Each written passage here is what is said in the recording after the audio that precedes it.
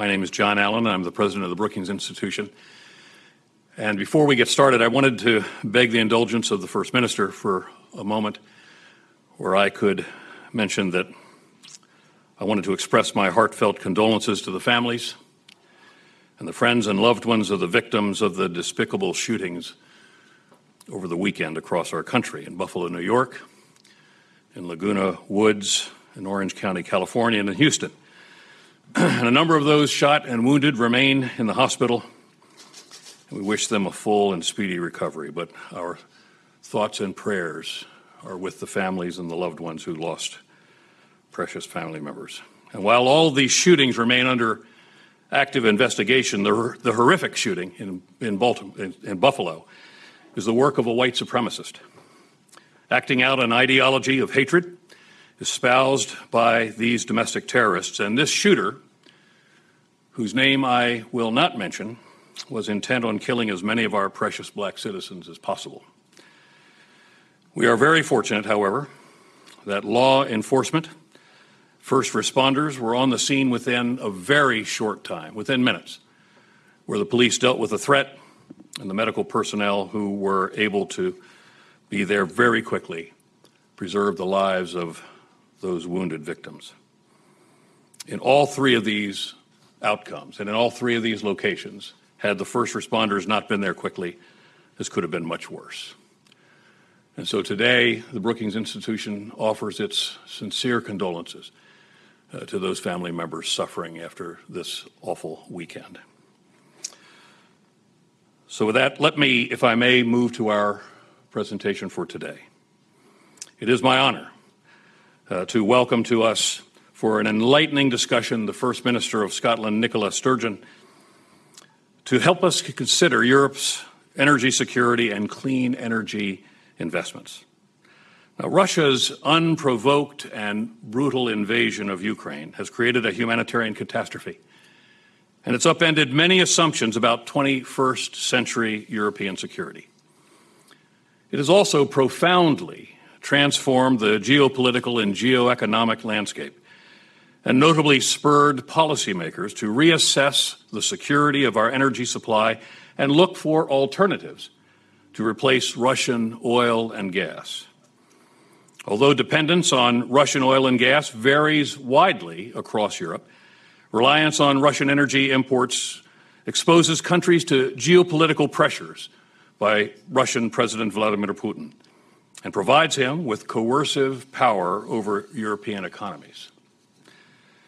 Beyond addressing the immediate challenges of safeguarding European energy, transitioning away from European oil and gas also has the potential to drive investment in energy efficiency and to propel Europe's green energy transition. As Europe diversifies their energy and moves away from Russian energy imports, they must balance meeting capacity needs today with meeting climate change pledges to decarbonize energy systems globally. And even if the war in Ukraine catalyzes Europe's move away from fossil fuels, it could have other implications for clean energy transitions that we so desperately need and desire in other areas of the world. With the enormous stakes, not just for Europe, but for the entire planet, this discussion comes at a critical time. And today's conversation will focus on Scotland's not insignificant role in tackling the global climate crisis, the justification and the benefits of transitioning to a greener economy, and what's needed, especially in the wake of Russia's destabilization of fossil fuel energy supplies, to boost Scottish and European energy security and self-reliance. Before our conversation gets underway, I'd like to provide a brief introduction of First Minister Nicola Sturgeon. Nicola Sturgeon is Scotland's first female First Minister and the first woman to lead any of the devolved UK administrations. She served as a Cabinet Secretary for Health and Well-being, Cabinet Secretary for Infrastructure, Investment and Cities, as well as the Deputy First Minister of Scotland, and she was sworn in as the First Minister on November 20th, 2014. So, ladies and gentlemen, we'll get started with today's event. And I'll turn the floor over in just a moment to First Minister Sturgeon who will be joined on the stage eventually by Samantha Gross, the Director of our Energy Security and Climate Initiative at Brookings. Briefly, a final reminder that we're very much on the record today and we're streaming live. So please send your questions via email to events@brookings.edu. That's events@brookings.edu, or on Twitter using #EnergySecurity. So with that, First Minister Sturgeon, we are so deeply honored that you can join us today. The floor is yours, ma'am.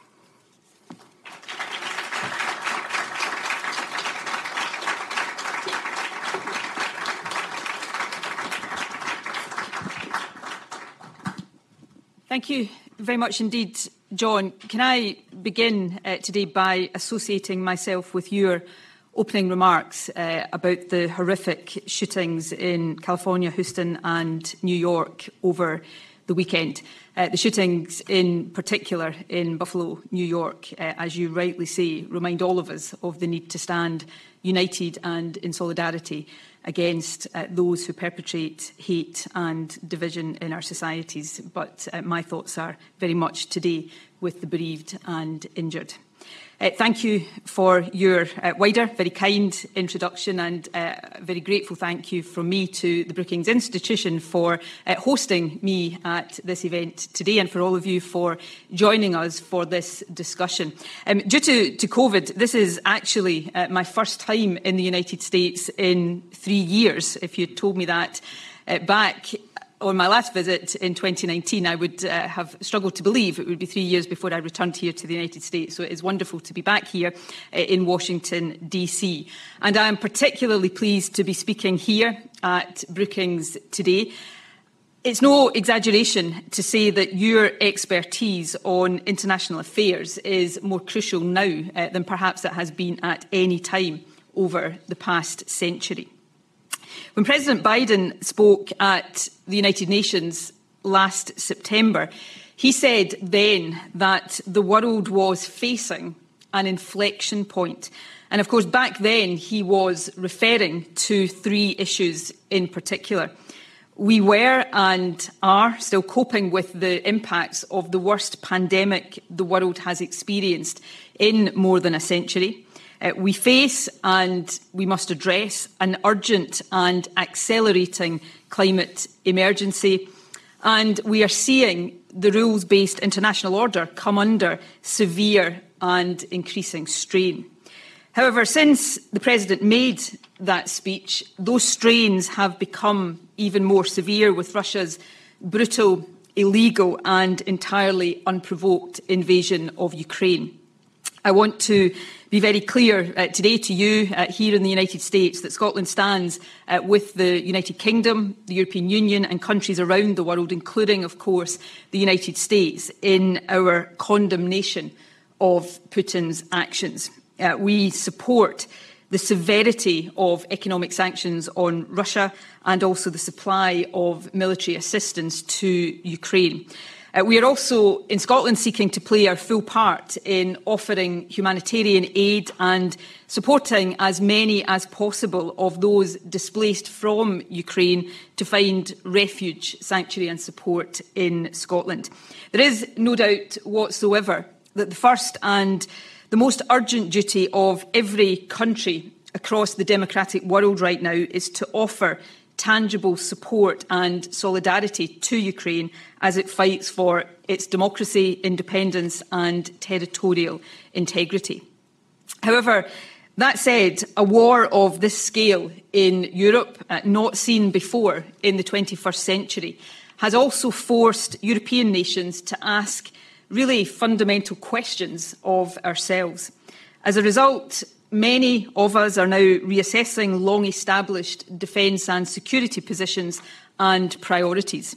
The pleas of Eastern European nations for a much greater focus on the continent's border with Russia have been heard more clearly than ever and are now being rightly responded to. Germany has reversed its long-standing position of not supplying arms to conflict zones, and it has set out plans to significantly increase its own defence spending. And very significantly and very topically here today, 2 of Scotland's northern neighbours, Sweden and Finland, which for decades have remained outside NATO now seem firmly on track to join the alliance, and with a level of public support in their own countries that would have been unthinkable just a few months ago. That is highly relevant to Scotland. The party I lead, the Scottish National Party, determined back in 2012, at that time, a reversal of a long-standing position, but we decided back in 2012 that should Scotland become independent, it should seek membership of NATO. There's no doubt that the events of the last 3 months have strengthened my conviction that this position is absolutely the right and essential one. I'm even more firm in my view today that, coupled with a strong relationship with the United Kingdom, membership of the European Union and membership of NATO will be cornerstones of an independent Scotland's security policy. The Scottish Government is acutely aware of Scotland's strategic position on the northern edge of Europe, close to the Arctic. Russian military aircraft regularly approach the UK's area of interest, and in recent years there has been an increase in Russian submarine patrols within the North Atlantic. And so we are clearer than ever that membership of NATO would not only be vital to Scotland's security, although it would most certainly be that, it would also be the principal way in which an independent Scotland in an interdependent world would contribute to the collective security of our neighbours and allies. Current debates about security in Europe, however, are not just about military capabilities and strategic alliances. The invasion of Ukraine is forcing us to rethink many long-held assumptions, and that, of course, includes assumptions about energy policy and energy security. Just a couple of weeks ago, for example, the President of the EU Commission, Ursula von der Leyen, set out plans for the latest round of sanctions against the Kremlin and proposed the phasing out of Russian oil imports into the European Union. Moves to reduce Europe's dependence on Russian gas are also being rapidly accelerated. Energy policy in Germany is shifting dramatically under the new German government, as is shown, of course, by the cancellation of the Nord Stream 2 gas pipeline, while Poland announced in March that it would become independent of Russian gas by the end of this year. Now, there is understandable impatience from Ukraine about the timelines being adopted by many EU states for this transition. The EU depends on Russia for around 25% of its oil supplies, around 40% of its gas. In some countries, the extent of that dependence is even greater. Around 50% of Germany's gas came from Russia at the start of the invasion, and for countries like Estonia, Latvia and Finland, it is over 80%. Now, in Scotland and the UK, by contrast, there is no significant dependence on Russian oil and gas at all, so it's perhaps not for me to lecture others on the pace at which they should turn away from Russian supplies. However, it is clear, I think very clear for all of us, that this transition is increasingly fundamental to national and energy security. It is also clear that to reduce its dependence on Russia, Europe, in the short term, does need to secure alternative supplies of fossil fuels to keep economies running. So Poland, for example, intends to import liquefied natural gas from the United States. But the debate in Europe, and this is the fundamental point I want to make to you today, the debate in Europe cannot be, and thankfully it is not, just about finding new sources of fossil fuels. It is and must also be about how Europe, including the UK and Scotland, rapidly accelerates its transition to a new lower carbon economy and does so in a way that is just and fair. That task is even more urgent now than ever. Like many in governments across the world, I spent the first half of November last year at the COP26 summit, which was hosted in my home city of Glasgow. As an aside, it is worth, I think, noting the very positive difference made at that summit by the United States once again showing leadership and playing a constructive role in climate negotiations. The personal influence of John Kerry in securing the Glasgow Climate Pact was significant, and I saw that with my own eyes. And partly because of that, the summit in Glasgow achieved some very real progress with, for example, welcome new commitments on financing, reversing forest loss and cutting methane emissions.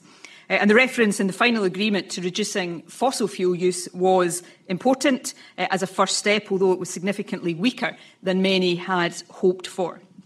But we all knew back in November, even as the gavel dropped on COP26, that the Glasgow Climate Pact did not go far enough. As things stand, the world is on course to exceed not just the threshold of limiting global warming to 1.5 degrees, but the 2-degree threshold as well. There is an overwhelming scientific consensus that this will be catastrophic. In the words of the UN Secretary-General, a 2-degree rise will create a hellscape on Earth. Equally clear is the consensus that to avoid this hellscape and limit global warming to 1.5 degrees, global emissions must be halved by the end of this decade.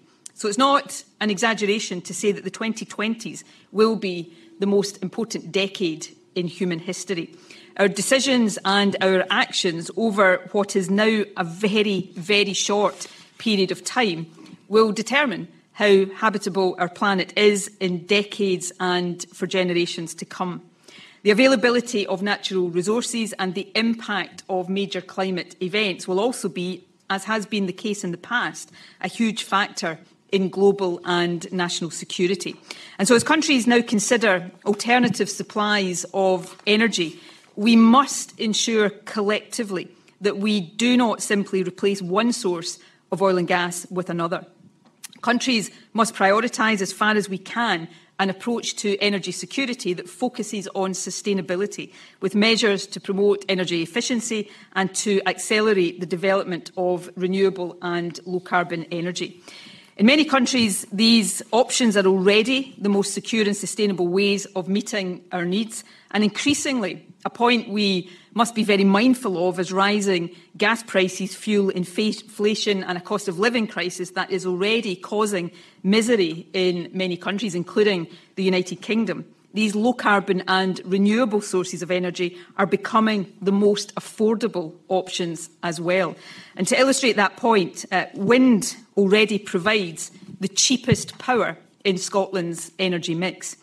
So in my remarks today, I want to talk about Scotland's work to decarbonise our economy and about the role we hope to play in enhancing energy security across Europe and stabilising energy markets in the North Atlantic.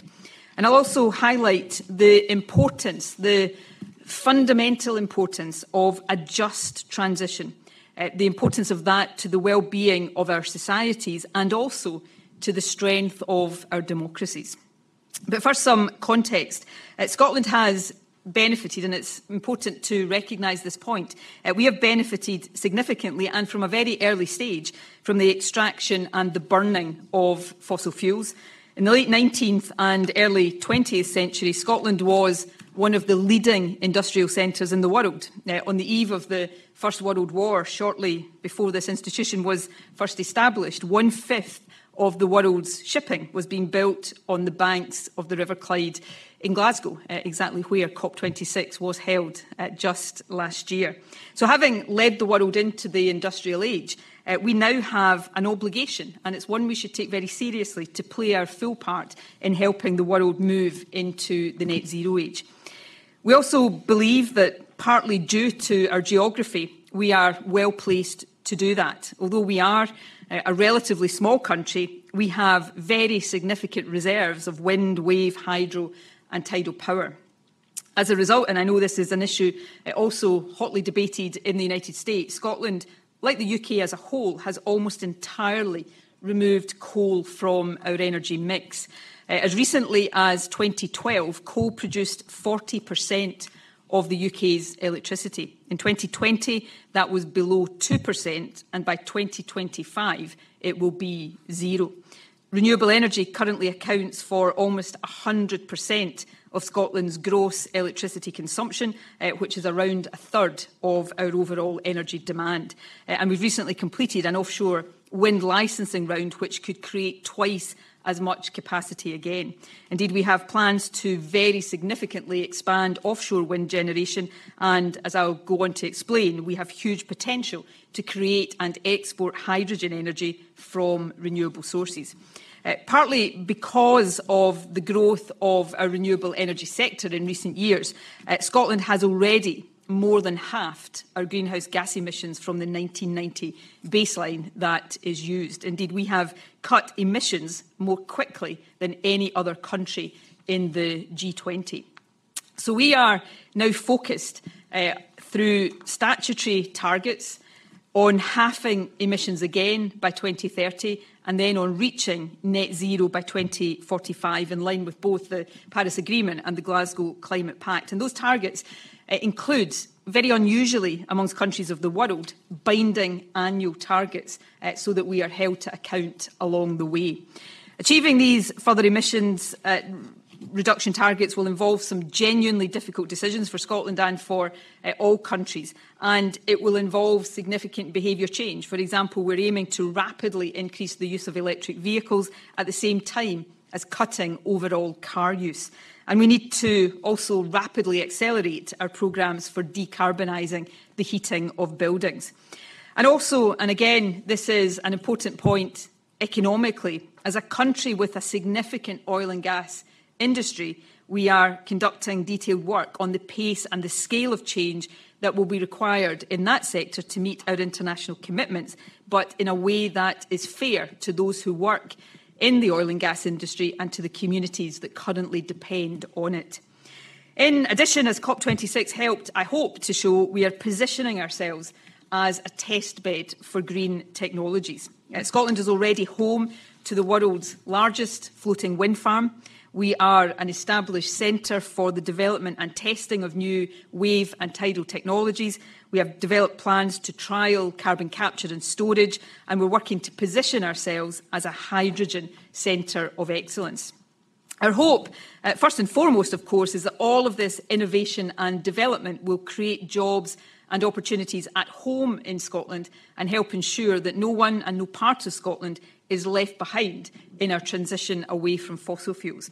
However, we also hope that this innovation will benefit other countries as well. And a good example of that combination of innovation and opportunity is that focus on hydrogen that I've referred to a couple of times already. Hydrogen will be an essential part of the move away from fossil fuels. Indeed, when the US last year published its own strategy on pathways to net zero, it highlighted the role hydrogen could play in decarbonising transport.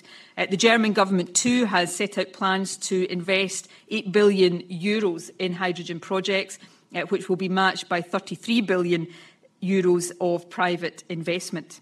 But an obvious but vital point is this: since the creation of hydrogen uses energy, large-scale hydrogen is only a sustainable solution if it is produced with renewable power. And so Scotland's significant renewable resources give us the opportunity, we firmly believe, to become the most reliable and lowest-cost green hydrogen producer in Europe. We aim to have the capacity by 2030 to create 5 gigawatts of hydrogen. For context, that's just over 1/7 of Scotland's current total energy demand. Even at that level of production, as well as using it within Scotland, we expect to be in a position to export to other countries. However, our plan is that by 2045, we will have the capacity to produce 25 gigawatts of hydrogen, and much of that will be exported. Scotland's potential is already being recognised by other countries. In the past year alone, we have signed memorandums of understanding with Denmark and with Hamburg and North Rhine-Westphalia in Germany. And Europe's interest in and need for exportable sources of hydrogen has increased further and has become much more urgent as a result of the Ukraine war and the focus on energy security that it has necessitated. Now, Hydrogen power is, of course, still a relatively young technology. And I realise it's not always easy for people to see now the full potential that it offers us. But as we all know, renewable technologies can and do grow very rapidly. Scotland's first offshore wind farm, just as an example to illustrate that point, didn't become operational until 2010. But today, little more than a decade later, offshore wind is a key, essential and increasing part of our energy landscape. So my hope is that Scottish hydrogen production can make a significant contribution, not just to Scotland's own energy needs, but to energy security in Europe and beyond. Hydrogen also has the potential, and this is another key issue which will lead into my next key point. It has the potential to become a significant industry in Scotland. If we realise the ambitions that I have just briefly set out, hydrogen won't simply be an important source of energy, it will also be a source of secure, skilled employment. The same is true of offshore wind. As part of the recent Scottish offshore wind licensing auction, significant guarantees were secured for supply chain investment. And that is important, really important. Many developed countries obviously went through a process of deindustrialisation in the 1970s and the 1980s, and that deindustrialisation process was far too often very poorly managed. The part of Scotland where I grew up, not far from John, where parts of John's family hails, was deeply, deeply scarred by the impact of industrial policies that resulted in the closure of coal mines and heavy industry, with no thought or effort given to securing alternative jobs and investment. And some of those scars, all these years later, are still visible today. And that experience of the impact and the harm of deindustrialisation weighs very heavily on me today as a First Minister seeking to lead my country into and through the process of decarbonisation. Scotland, as I alluded to earlier, still has a very large oil and gas sector. Many jobs depend on it, directly and indirectly. The people working in that sector now and in decades past have contributed hugely to our country's prosperity. So as we make the transition to alternative energy sources, we must ensure that job opportunities and wealth are created in a way that doesn't leave entire communities and those who live in those communities behind. That's why, for example, in Scotland, we have a very sharp focus on how the northeast of our country, the area centred on the city of Aberdeen, currently known as the oil and gas capital of Europe, can become a global green energy capital. It's why we are conducting the detailed work I referred to earlier on the future of the oil and gas sector, and it's why we place a very strong emphasis on training and skills. We need to ensure that people of all ages are equipped for the jobs of the future. This is an issue, of course, we work closely with other countries on. I'm currently the European co-chair of the Under 2 Alliance, a coalition of more than 260 cities, states and devolved governments committed to keeping global warming well below that 2 degrees threshold. California, Virginia and New York State are some of the US members of that alliance. Creating a just transition to net zero in which no people, no communities are left behind, it definitely makes economic sense. But it is also just the right thing for governments to do. And it is, to return to the issues of energy and security, important, I think, for the strength and the health of our societies and for the strength and the resilience of our democratic institutions. The Brookings Institution published a piece about this just last week. It highlighted that former heartland industrial powerhouses represent the most fertile ground for authoritarian strongmen. Yesterday I had the opportunity to meet with your senior fellow, Fiona Hill, who grew up in the north of England and whose background and early life experiences are strikingly similar to my own. In her recent excellent book, Fiona, of course, draws parallels between the challenges faced in the north of England and US industrial heartlands during the 1980s. the lasting scars and loss of opportunity that resulted, and the subsequent rise in support for Brexit in the United Kingdom and for Donald Trump here in the United States. Similar forces, of course, she argues, are at play in the rise and dominance of Putin in Russia.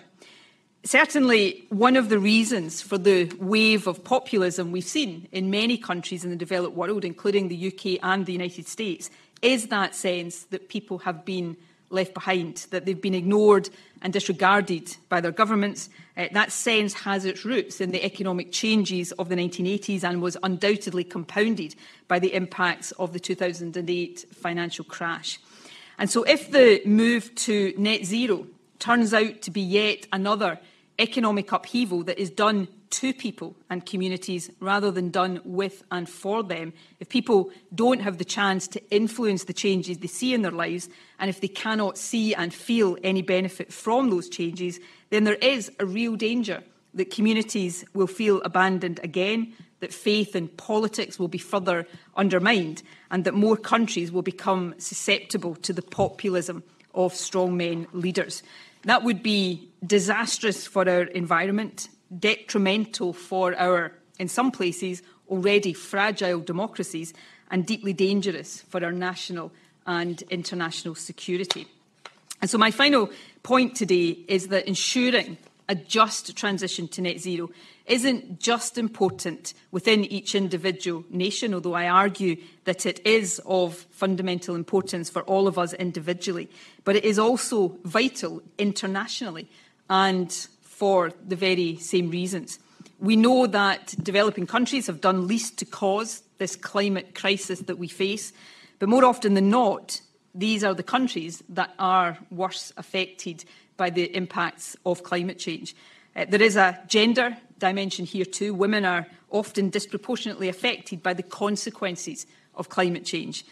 Developed countries must take account of these injustices.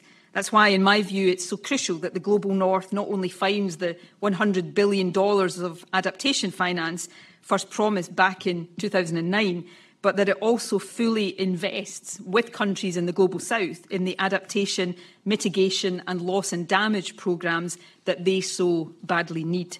Recognising the basic but deep injustice at the heart of the climate crisis is the right thing to do, but it is also in the interests of Europe, the United States and the rest of the Global North. Resource shortages and uninhabitable conditions will lead to more conflict, to increase migration and the mass movement of populations. A continued unjust climate crisis will make our world less secure, which is why our energy futures are so intrinsically linked to our future security. I mentioned at the outset of my remarks that our world is still emerging from the pandemic. We are, all of us, still dealing with the reality of that pandemic. But for all the trauma created by COVID, and there has been a great deal of deep trauma created by it, we should never, ever forget that it also demonstrated the incredible ingenuity of humankind. Mass testing infrastructures were established almost from scratch, vaccines were developed at incredible pace, and governments embarked on expenditure programmes that would have seemed inconceivable when I was last here in the United States in 2019. One of the difficulties, though, of the climate crisis is that despite the mounting evidence all around us, too many governments are still refusing to accept the urgency and respond accordingly. That is, as of now, a failure of will, but it is perhaps also a failure of imagination. For if we could fully imagine the horror of a world which is more than 2 degrees hotter, if we in the developed world imagined ourselves in the shoes of those in the Global South who are being brutally affected by climate change right now, then surely the world would already be much more on track to keep global warming to 1.5 degrees. So now, when we have seen what was possible in response to COVID, and when the West has already shown a resolve and commitment in responding to Russia's aggression that would have been hard to believe just a few months ago, we surely must, to go back to President Biden's words, use this inflection point to respond with much greater urgency and ingenuity, to the gravity of the climate crisis. We must move at greater pace to develop clean energy sources, and we must act in a way that shows solidarity with communities in our countries who might otherwise get left behind, and of course with the Global South. For all of these reasons, Europe's debates on energy security really do matter to the wider safety and security of the entire world. And Scotland, where we can, wants to be a constructive partner in these discussions and a contributor to the solutions. We will, I hope, lead by example in our own actions. We will contribute to international energy security in doing so, and we will work with allies across the globe as we strive together to build a fairer, more secure and more sustainable world. That has never been more important than it is now. Thank you all very much indeed.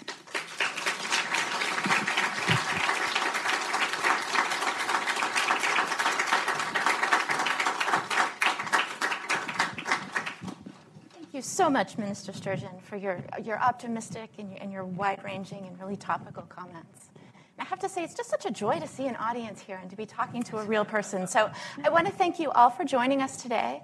And also let you know if you'd like to send up questions. I have a few to begin with, but there are cards on your chairs. We have people who will be wandering around collecting them and bringing them up.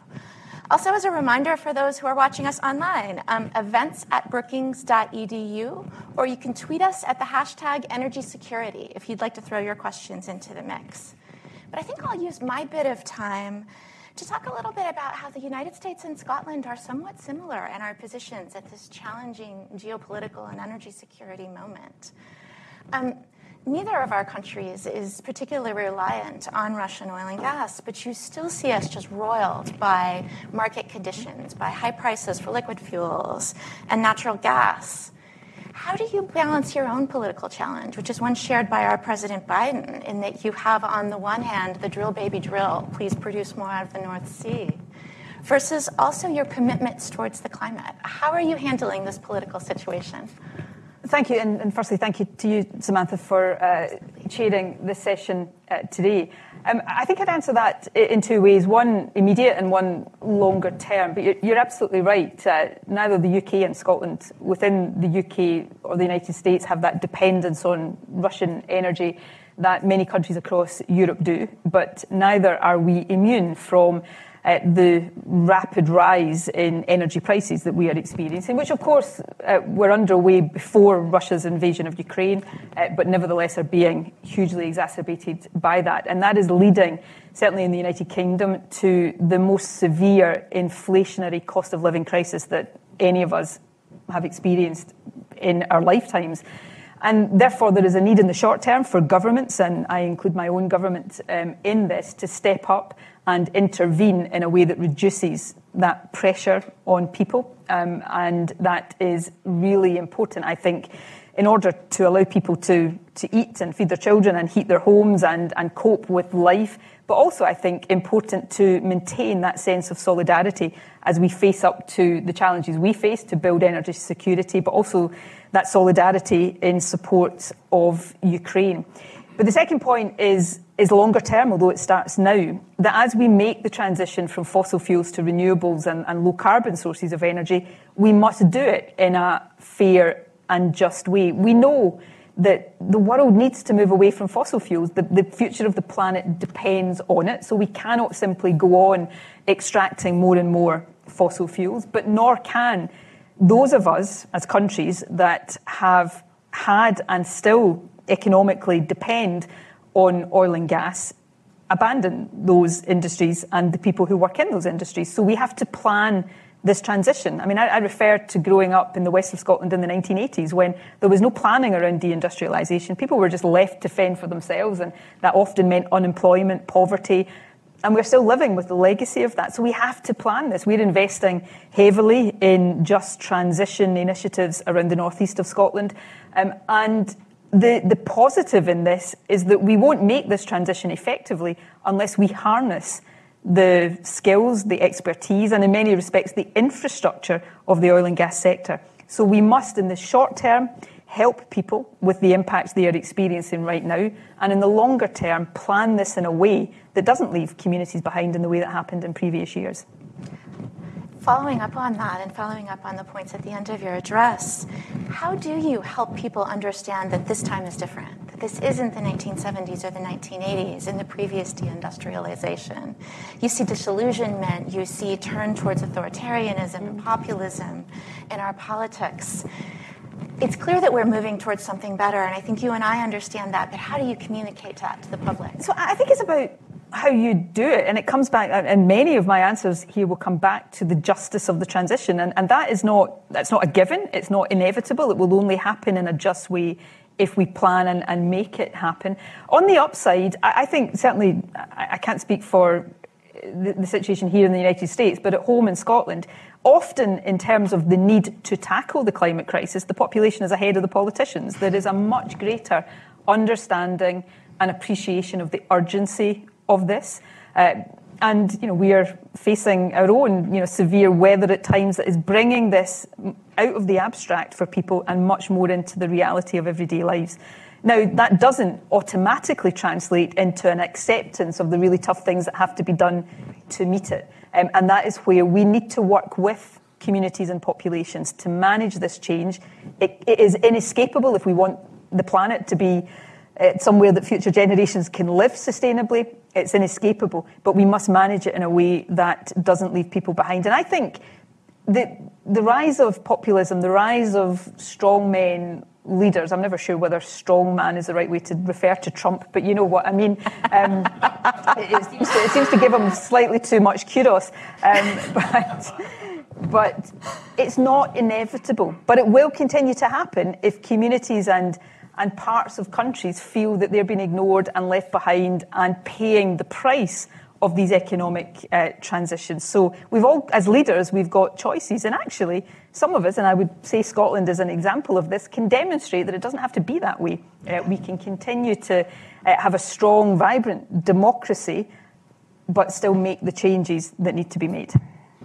I certainly hope so. And I think in our country also, you see the fact that the populace is a bit ahead of the population, the politicians. You bring up bringing people along and people understanding the depth of the change that's needed. And you've seen tremendous growth in renewables in Scotland. And one of the challenges we face here in the United States is siting the renewables that we need in order to make our system less carbon emitting. You see challenges particularly with wind, which is really dominant in Scotland. Have you found the secret sauce to helping the population understand that those are needed? And balancing, view sheds and public opinion on your beautiful country versus getting renewables in place that we all need. I won't claim that we found the secret sauce to that or to anything. So, but we continue to on our quest to find it.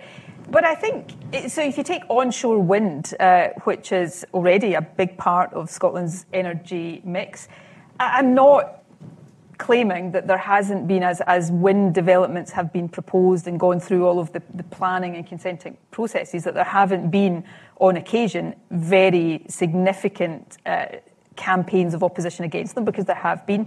But interestingly, we've not seen that in the same scale as even just south of Scotland's border in England, where the opposition has seemed at times much more uniform and has led actually in recent years to the stunting of the development of onshore wind in England. So we've seen a reasonable public support and I think an understanding of the necessity. We've also done things over the years that have built into the development of wind projects community benefit. So companies, developers have had to give back to communities in ways that show communities that there is actually benefit to them out of these developments.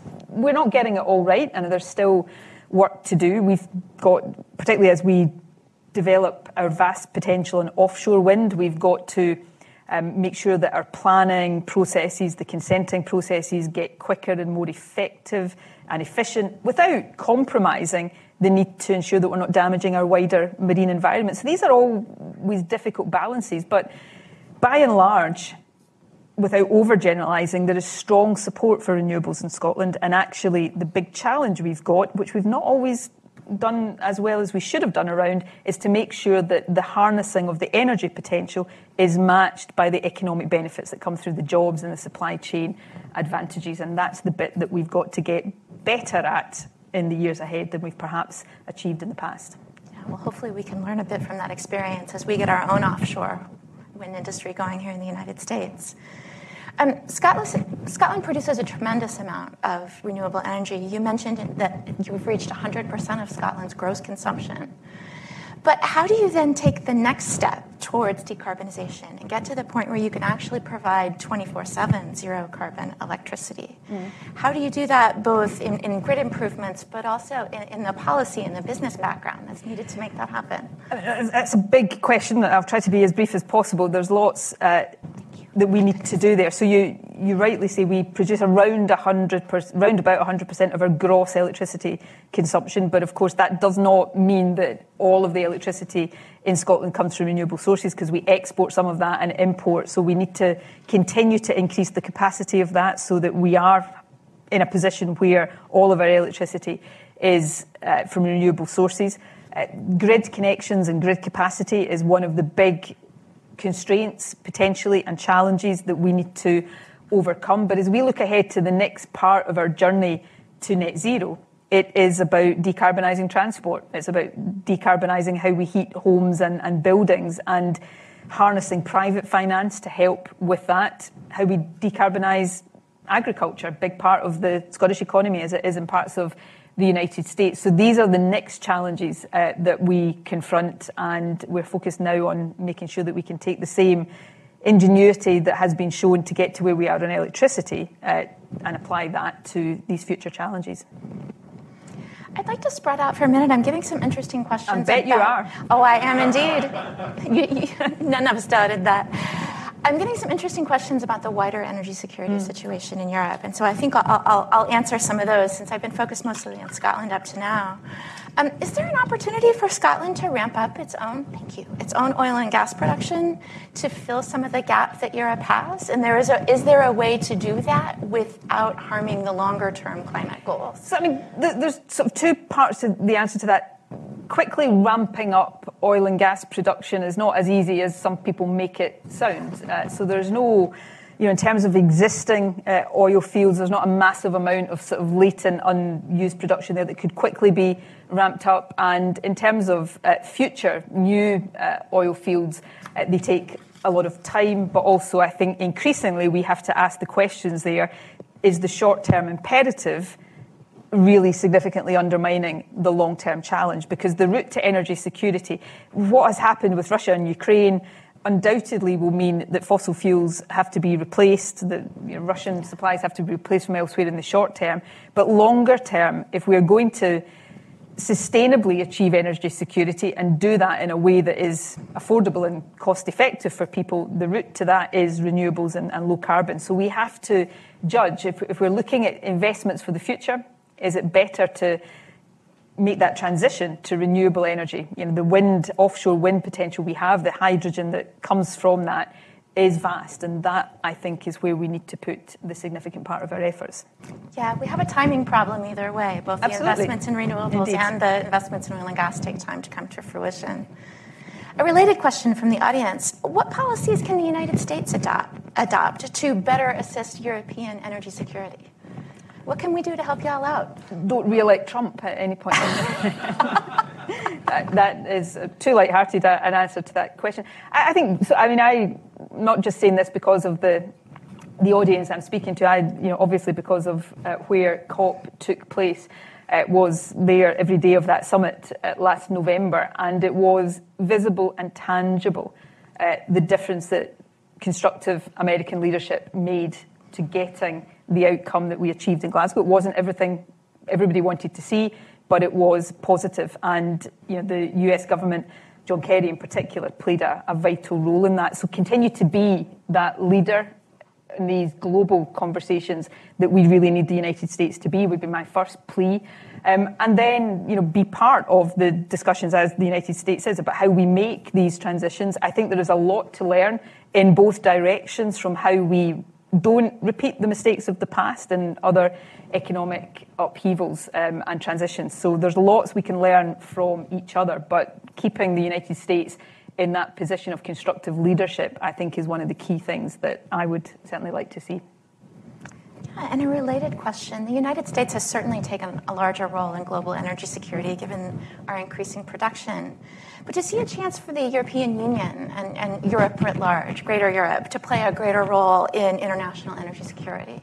And what substance might that take? So I think we're already seeing Europe step up and do this to a much greater degree. You know, if we all cast our minds back to the very start of this year, now none of us would have wanted the invasion of Ukraine to happen to spark this, but some of the shifts we're seeing already, the cancellation of Nord Stream, the acceptance, albeit that there are still very difficult discussions about the pace of this change, but the acceptance that the reliance and dependence on Russian fossil fuels has to stop. And the partnerships that I think are being created now between some European countries and the United States, I mentioned Poland and the US earlier on, the work Scotland is doing with parts of Germany right now looking ahead to hydrogen. So we all need to do this, and the more we can work together and use each other's strengths and help compensate for each other's weaknesses in this, the more we will contribute to that overall energy security. And if Europe does that, then clearly that is going to benefit the world as well. And we need to do that, and I keep coming back to this, in a coordinated way that delivers the justice that is necessary in that transition. And so how does Scotland's potential for hydrogen play into that greater question of energy security? I've spent a lot of time working in Germany, for instance, and they're very focused on green hydrogen as part of their own energy strategy, but don't have the capacity to make all of it themselves. Yeah. How do you see We're going yourself... to get it from Scotland, basically. There you go. Hope over the next little while. How do you see yourself fitting into that greater energy security architecture going forward? Well, these discussions are already very real and very live. I think I mentioned in my remarks that we've already reached memorandums of understanding with some of the German Länder about hydrogen potential, because they are looking for sources of hydrogen for the future. Now, hydrogen, as we all know, it is a early stage technology. There's a lot of work to do, but Scotland in Europe, it is not an exaggeration to say that if we do things right here, we will become Europe's potentially biggest source of green, affordable hydrogen. And that is a huge contribution that we could make to European energy security. But the economic benefits for Scotland of that, and helping to achieve what I keep coming back to, is the replacement of the oil and gas jobs and economic activity with renewable and low carbon. Hydrogen will be part of enabling us to do that. So the targets that I mentioned in my remarks, in terms of what we hope to reach in hydrogen production, will allow us to export most of what we're producing. And that is going to be an enormous benefit to our economy as well as European energy security. And will some of that take place in the current oil and gas areas and infrastructure? I'm thinking, for instance, of Aberdeen. Absolutely. So we, for obvious reasons, Scotland is a country of around 5 million people. The oil and gas sector currently supports directly and indirectly about 100,000 jobs in Scotland, concentrated largely on Aberdeen and the surrounding northeast of the country. So our focus must be on ensuring that the jobs that come from offshore wind, hydrogen, that they help to replace those jobs. And the infrastructure, the North Sea is a very mature basin, so the potential there for carbon capture and storage using the infrastructure of the North Sea. So that's part of the challenge, but also opportunity. Rather than see oil and gas as, well, that's the old and we need to move away from that, we need to use that to power, pardon the pun, power the development of the alternative technologies. I'm making it sound much easier than it is. We all know this is not easy to achieve, but we can see all of the pieces there, and we just need to make sure that we get them coming together in a way that achieves everything, because it's so essential to our energy security, our economy, and I think our broader democratic and international security as well. And there are certainly some skills from old energy that are useful in new energy as well. Absolutely. And those skills are very transferable. Most of the big major oil and gas players, and we all know who they are, they're the ones in Scotland, global players, are already heavily invested in developing renewable technology in Scotland and elsewhere. This question came in from the audience. It may be a little self-serving, but I think I might ask it anyway. You recently helped launch the Scottish Council on Global Affairs. Do you see potential linkages with Brookings on energy and trade and foreign policy? Absolutely. I think we'd like to work with you more. Well, I think the Scottish, John is indicating assent there, which is good. I mean, just to for a moment, it's an independent of government think tank. It's been founded initially by 3 of our universities, Edinburgh, Glasgow and St Andrews. Scotland doesn't have, or didn't have until we launched this Global Council, a foreign affairs think tank, and that is quite incredible. So this is going to be non-partisan, independent, but there is huge potential for it to inform debate in Scotland, but contribute to wider debates on foreign affairs. And I know, because I know the people involved in establishing it, there will be a very, very strong appetite to develop links with Brookings. And I will take that message back home with me. We would appreciate it. Call us maybe. So I think I'm going to close the questions, moderator's prerogative, with one of mine. And that is, as the host of the last Conference of the Parties, the annual COP meetings of the parties to the Paris Agreement, what do you view as the most important goals for this year's summit in Egypt? And do you have any words of wisdom to share with the Egyptian summit leaders as they plan their own COP coming up? I suppose, one general comment and then a couple of specifics. Firstly is we must keep the momentum going. You know, the world's been turned upside down in the last 3 months, but the climate emergency has not gone away, and it hasn't slowed down because of Russia's awful conduct. So we must keep focused. The Glasgow Climate Pact made a lot of progress, but it didn't go far enough to get the world on the track to 1.5 degrees. So, you know, Egypt has a big job to do to corral the world into making the next steps forward. And I think part of the challenge for those in leadership positions is to keep very focused. It's exactly 6 months since COP in Glasgow concluded.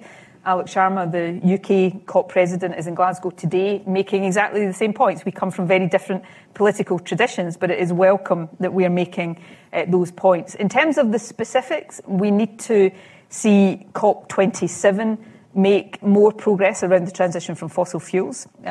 Glasgow had good markers in the final agreement.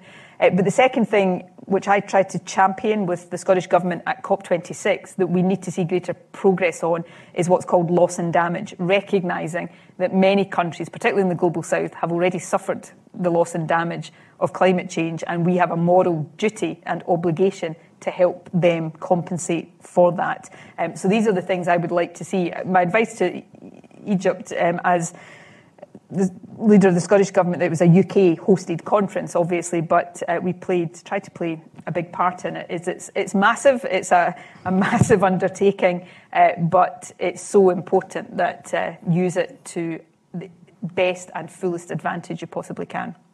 And this new emphasis on energy security. Energy security never left. We just became suddenly more aware of it on February 24th of this year. How does this renewed emphasis on energy security impact? And how is this COP going to be different than the one that came before it? So I think there is a danger, but we need to turn it into an opportunity. So what happened on February 24th, the danger that comes from that is that we think continuing the progress that was made at COP26 is not important. Instead, we have to go back to coal and oil and gas and almost reverse that progress for the short term.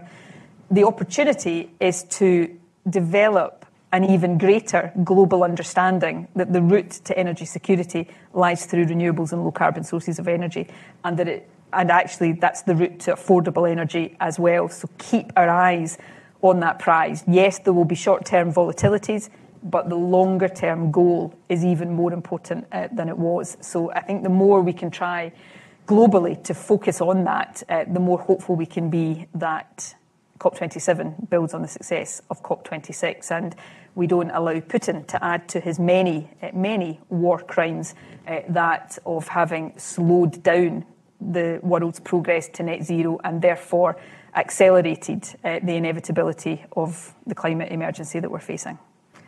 I think that's a very, very good place to end this conversation. I'm sorry that we don't have time for more questions, but I really appreciate your point of view. I appreciate the optimism that we're showing here to close. And before I thank both you and the audience, I'd like to ask you all to please remain in your seats until First Minister Sturgeon leaves the room. But with that, thank you very much. I'm so glad you could join us, and this has been a really interesting conversation. Thank you very much. Thank you.